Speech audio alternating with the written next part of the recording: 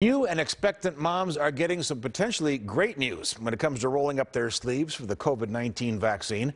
A new study found Pfizer and Moderna's shot not only highly effective for them, but actually may protect their newborn too. NBC Bay Area's Anoushah Rasta explains. When Pfizer and Moderna were running initial trials for their COVID-19 vaccines, pregnant women were missing from the test groups, and so was the information about how the shot would affect them and their unborn children. But new research from a study published in the American Journal of Obstetrics and Gynecology reveals that pregnant and breastfeeding moms showed a strong immune response to the vaccine, and that's not all. Maternal vaccination gives us a double bonus.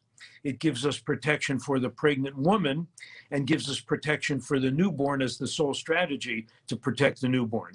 The study found the protection exists because vaccine-generated antibodies were present in umbilical cord blood and breast milk after maternal vaccination. I actually was not worried about getting the vaccine. I was really excited to get it.